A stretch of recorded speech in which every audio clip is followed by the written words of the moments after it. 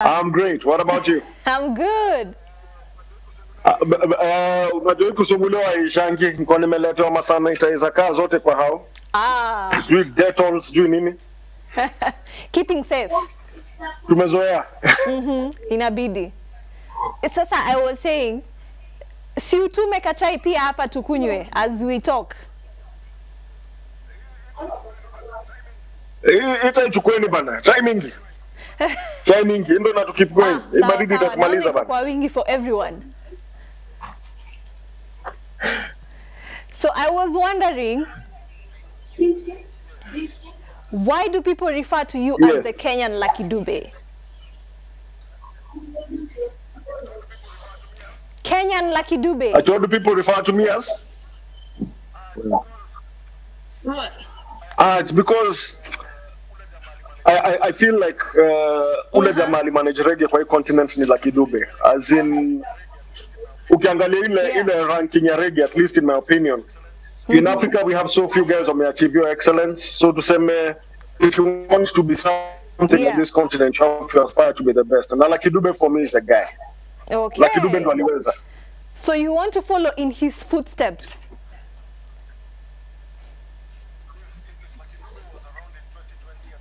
If Lucky Dube was around in 2020, I'd like him to be doing what I am doing now. So kindly tell us a bit about yourself, other than you being the Kenyan Lucky Dube. Tell our fans what your name is, your full Kenya names, and what music you do, and how the journey has been so far for you. All right, so my actual name is Murua. Actually, that's my name. That's my legal name. So my name is, guys, my dear Papa, George. Sorry. Hapa tuko na squad inajibamba hapa. So the first question. So my legal name is actually Murua. I'm Stephen Murua. So when the time came to look for a name, I think it was a bit easy. Hapo nikaona si vigumu sana kucheza na jina yangu ya ID. So nikajita Murua muziki. That's just good music. And so initially you are not doing music. You are directing, right? Right? Hello. Hello. Hiyo swali ya pili ilinipita. I'm saying, haukuanzia kwa muziki. Initially you're doing film directing, right?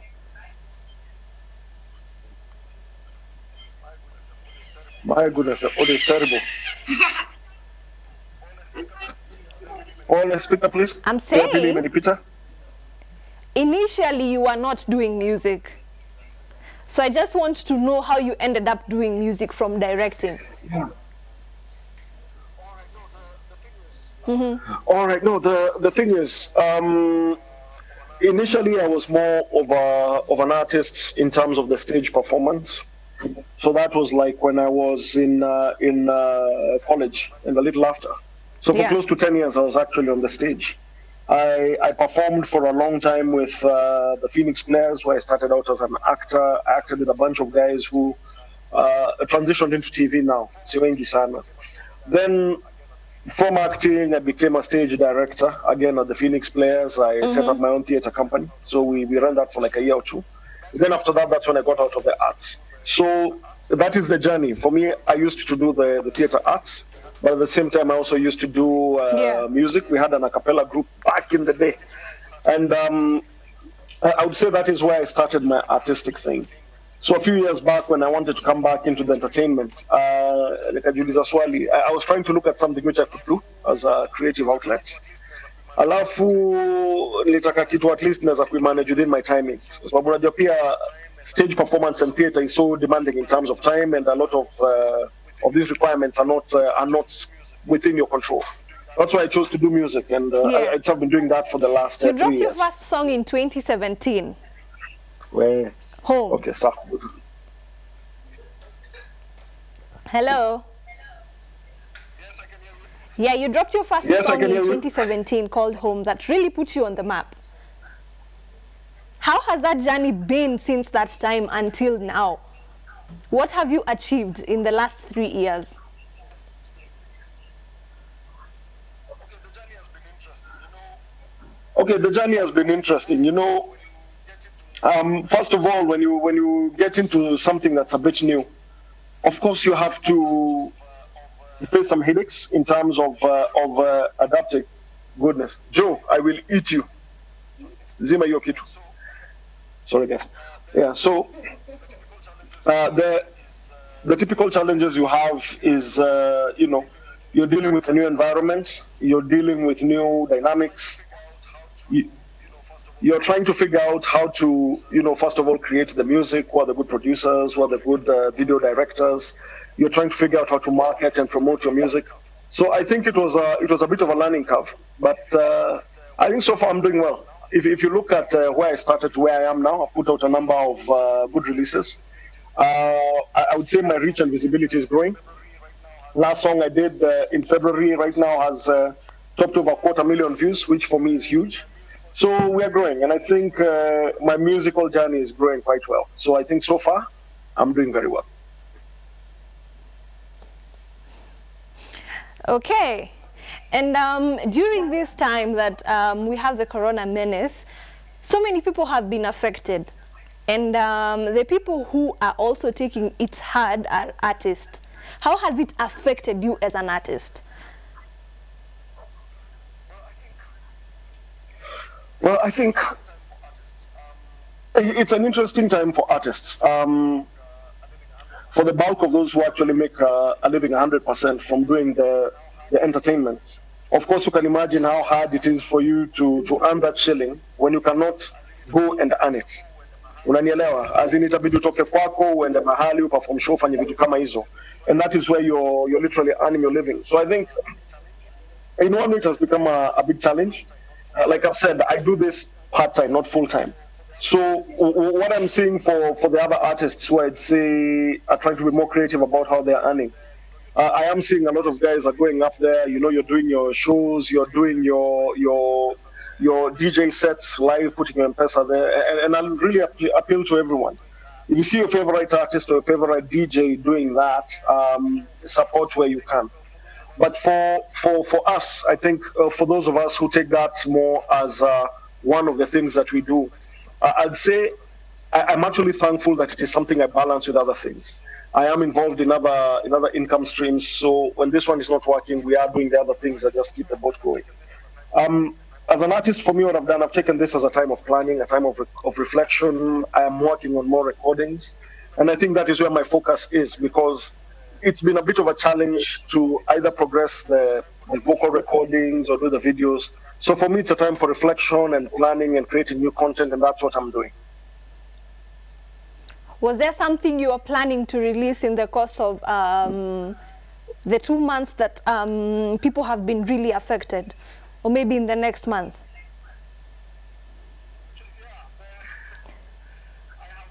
Actually, yeah. I have been doing a bunch of recordings, and we were supposed to be doing some music videos, but we are having to cut back a little. I would say what I'm focusing more now on is in audio recordings. I'm taking time to actually work on a full studio album, which I think we will have out in the next 6 months. I'm not being forced to also be creative, because the big headache we have is that I cannot go on a location and have actors and extras, because again, I'm concerned about the health aspects of these. So I am looking at maybe 1 or 2 releases within the next 2 months. But now the challenge for me is how to do it. I may need to look at more original media so as to avoid it just being, you know, a lyric video, while not, placing myself or my family at risk. So we do have a couple of projects coming up, but for me, I'm taking this time to actually work on a full-length album. So it's not all bad. It's not all bad. At least you're working on an album. Were you planning to work on your album right now? Were you planning to work on your album right now? Or is it just that you're taking advantage of the situation that is there?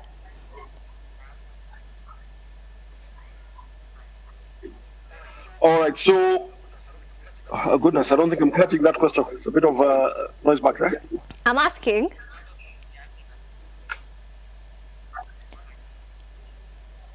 Were you planning to work on your album right now, or is it that you're taking advantage of this quarantine and corona pandemic? Yeah, in fact, the interesting thing for this is that there was a couple of plans that I had. I had already contracted a band. We were starting rehearsals. I think the plan was to start beginning of April. I had contracted the musicians. I was going back into the studio. Like I said, the plan for me was to have an album out within 2020, and that was my goal. So hii kitu ni kama imenishika kidogo at an awkward time, because if it had come a bit earlier, it would have caught me mid-project. So I would say the timing, in a way, it could have been better, but I guess it couldn't have been worse. So what I'm doing now, I'm actually spending a bit more time creating the concepts. I have a producer that I'm working with who I've just contracted. So like I've said, in the next 4 or 5 months, we will have a full album out. And I guess we should have by the time we put everything together, you know, the music, we're looking at the videos, we are looking at the accompanying and marketing and all that. So I would say that between now and let's say September and October, we'll have a finished project. But that's the way I'm looking at it, because when you are forced to take a time to reflect, you can do one of two things. You can panic, or you can take that as a time to regroup and look at what you want to do. For me, something that I've been wanting to do for the last couple of years.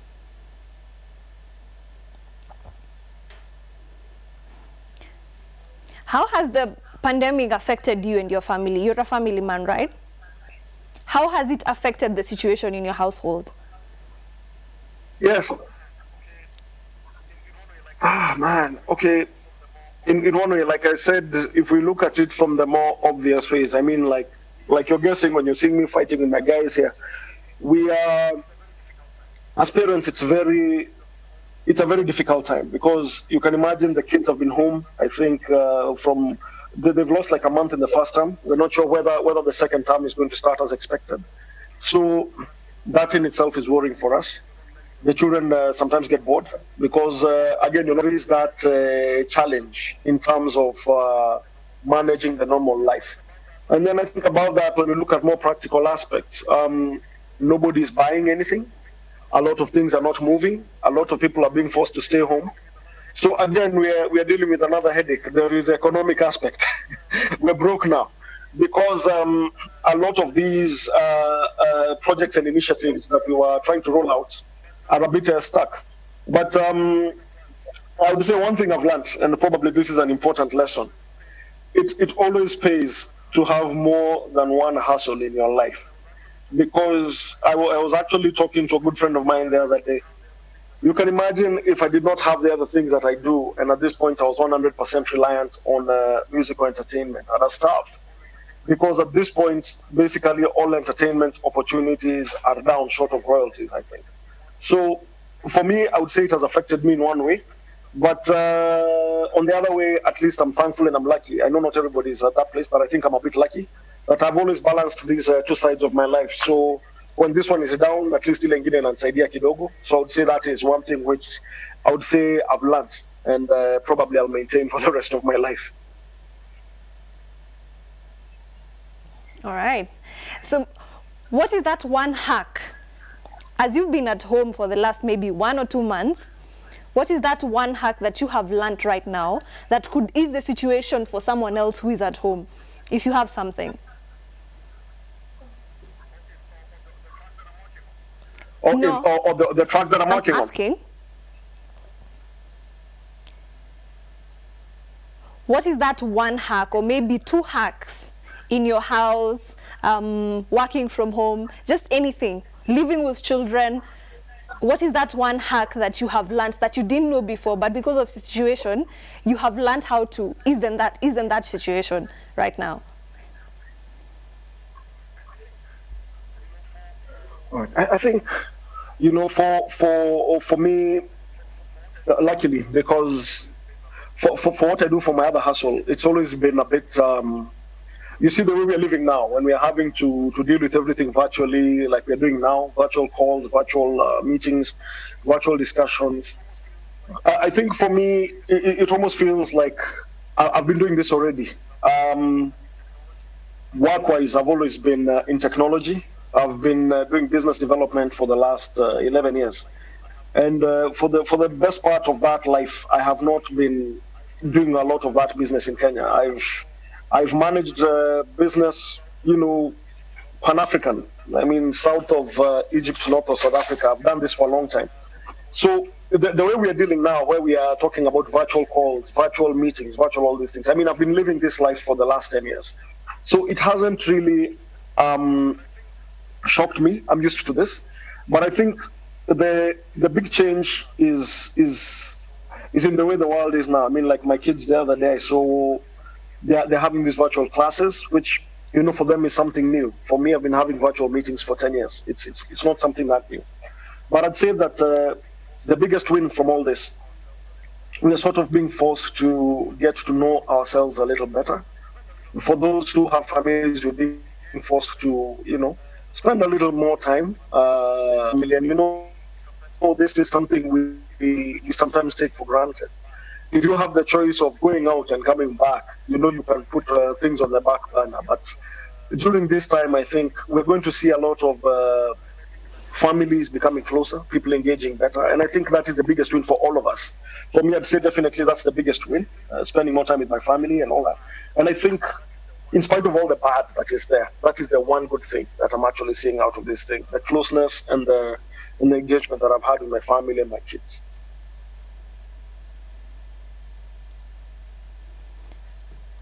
So as we wind up, I want you to tell us about your most recent song and tell us where people can find your music and subscribe and just share and listen to it.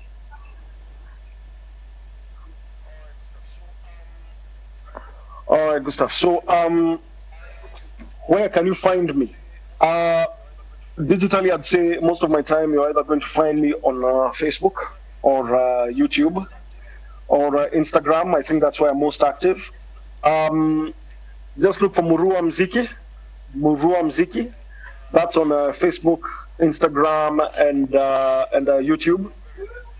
I keep that Instagram very busy. Facebook is very busy. YouTube, like I've said,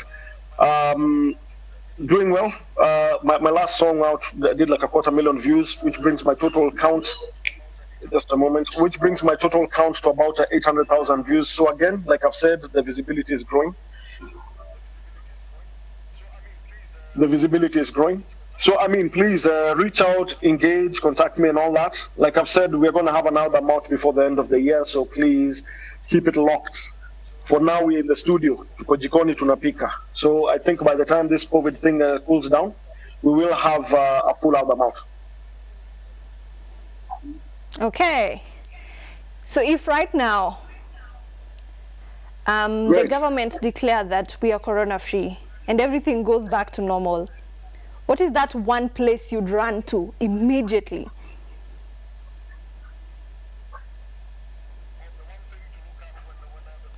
Or the one thing to look at when the coronavirus situation ends?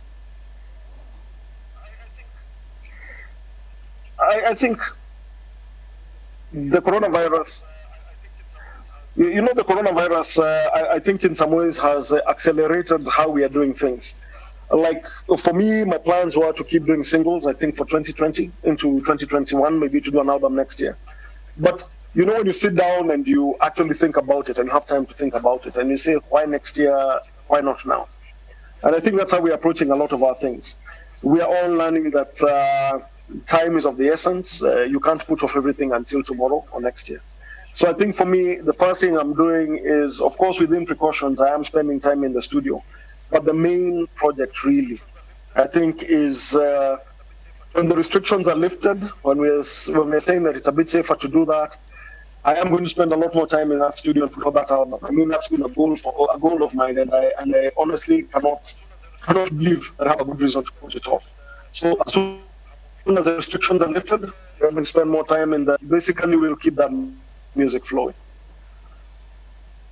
So thank you so much for taking time to talk to us. Thank you. Asante sana, nitaipata tu. Thank you. Have a good day. Okay, great. Thank you. Same to you. Yes, and Bye. that was Murua Music. Enjoy. So please, please, please head over to YouTube, Instagram, subscribe to his music, listen to it, give your comments, and wait for the next project that he is putting up together for you. If